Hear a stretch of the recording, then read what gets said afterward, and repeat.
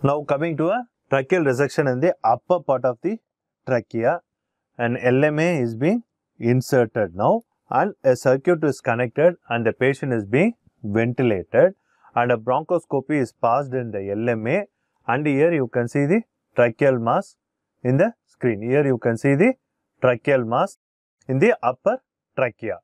Now an incision is made and the resection of the trachea and the lower part is done, and a standard endotracheal tube is passed in the lower part of the trachea. So now you will ventilate with this tube, then tracheal resection is carried out and this part is re-anastomosed. Initially the posterior part is being anastomosed, then the tube is removed, there will be a transient period of apnea, then the suture on the anterior aspect will happen and you can ventilate through the LMA.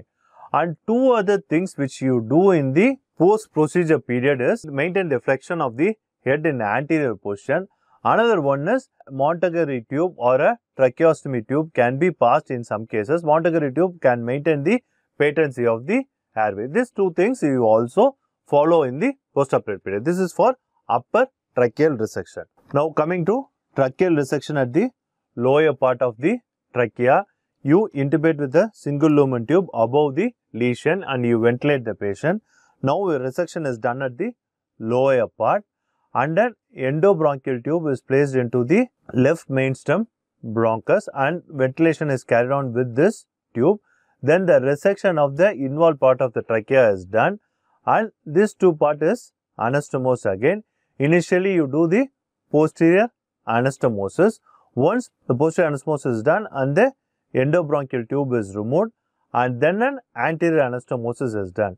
Once anterior anastomosis is done, this tube can be advanced past the stenosis into the left mainstem bronchus and ventilated or passed beyond the anastomosis and can be used to ventilate. The airway is examined with fiber optic bronchoscopy with the laryngeal mask airway both before and after the procedure. That is very important. You have to view the airway before and after the procedure. And alternative management is to begin the case with rigid bronchoscopy and tracheal dilatation and then pass the single lumen through the stenosis. You do a rigid bronchoscopy, relieve the obstruction and pass the single lumen tube across the stenosis.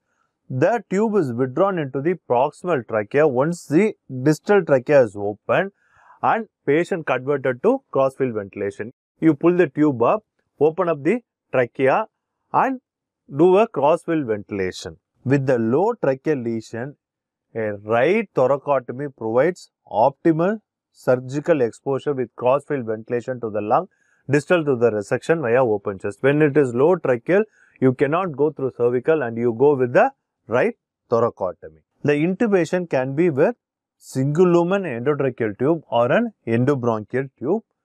Once posterior anastomosis is completed, the tube is advanced past the site of resection. The technique can be also used for carinal resection. After tracheal resection is completed, most patients are kept in a position of neck flexion to reduce the tension on the suture line.